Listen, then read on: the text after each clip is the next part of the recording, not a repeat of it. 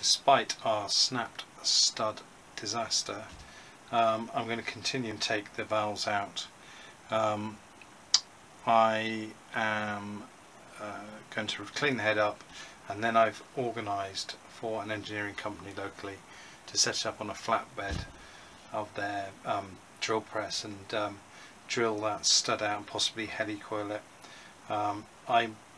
It's something I do on other projects, is drill and retap or helicoil, but this stud is so close to the water jacket on the other side, on the far side, that I'd rather spend a bit of money and get it done properly, rather than mess it up and then have to source a new head and all the associated problems that might cause. So yeah, so tonight's job is valve removal. I'm starting here with number 1. I've already set up the first one, ready to compress.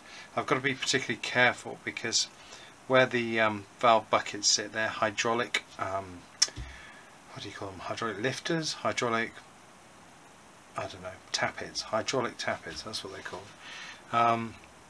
And if I scratch up the inner surface, then it could affect the way they operate. So I've got to be very careful, just take my time, set one up square, and then I can get on and compress the valve. I'll film one of them, but I'm not going to film all of them because that would just be monumentally boring. My videos are less than exciting at the best of times. So yeah, I'll do one and then I'll do the rest at my leisure.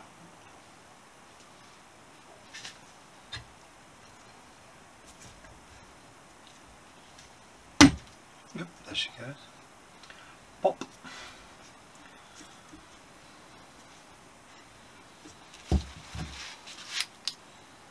Check I'm not interfering with anything, but I'm not.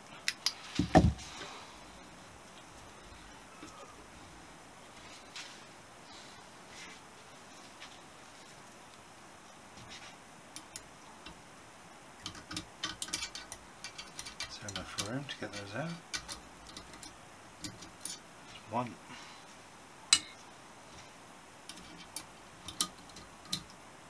There's two.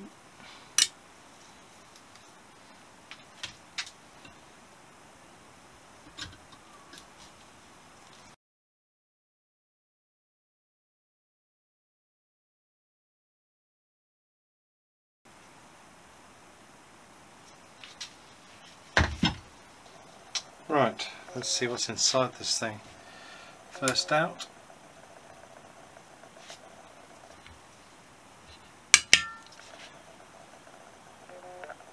And then inside that we've got 2 springs, double spring. One inside the other.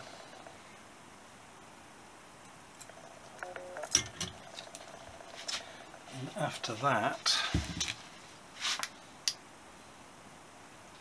usually there's a thrust washer or something to help with wear and tear at the bottom of, well, certainly on the motorbikes there's a washer that usually lurks down here. I'm just going to see what's, oh yeah, there's definitely something down here. Question is, okay, I can't get that out until the valve stem oil seal comes out. Right, so this is the exhaust valve. Hopefully we can just pull that out.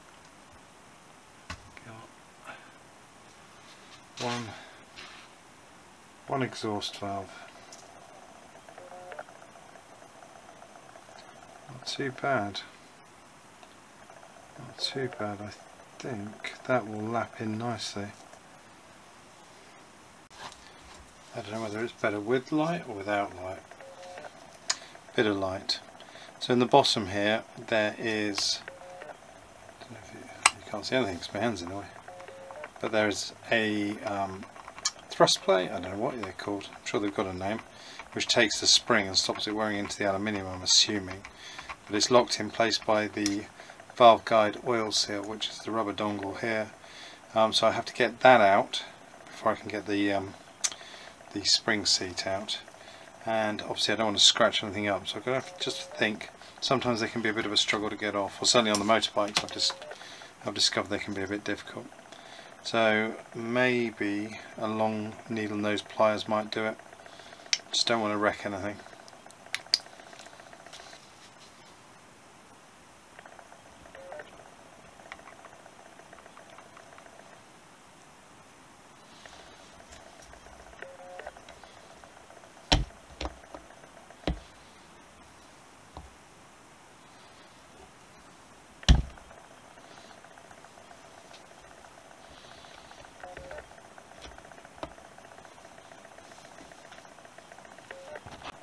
Okay, some gentle wobbling backwards and forwards with these needle nose pliers worked it free. Came away quite gently, so nothing too major.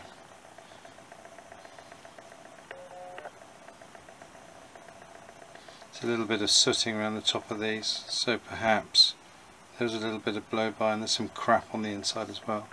So good opportunity to change those. Okay, is that the final piece of the puzzle?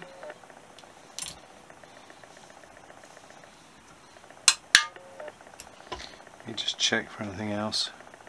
I think we're down to aluminium now. Yeah, we're down to aluminium. So I think that was the last piece to come out. Right, I'll do that seven more times and bring you back. Right, it's a few days later. I took the cylinder head this morning to a local engineering company who said they'd have a look at getting the stud out for me. They said it'd be about a week or so, as they were quite busy, but they actually phoned me this afternoon and said they'd managed to turn it around in a gap between jobs. So we have one less problem to overcome. That cost me 25 quid, but to be honest, I think it's money well spent given the proximity of that hole to the water jacket below it, and the lack of stress being able to hand it over to a professional who can centre it up on their flatbed and use the milling machine to take out the centre and then pick the thread out. They've also run a tap down it to make sure the threads are clean, and they seem to think there's a good thread there still, so very happy with that. Obviously I need to order probably a couple of new studs for this. I'm going to go for I'm going to order some brass nuts to go on it, because they won't corrode onto these studs, so that should leave me or the next person less of a problem should they have to remove them ever again.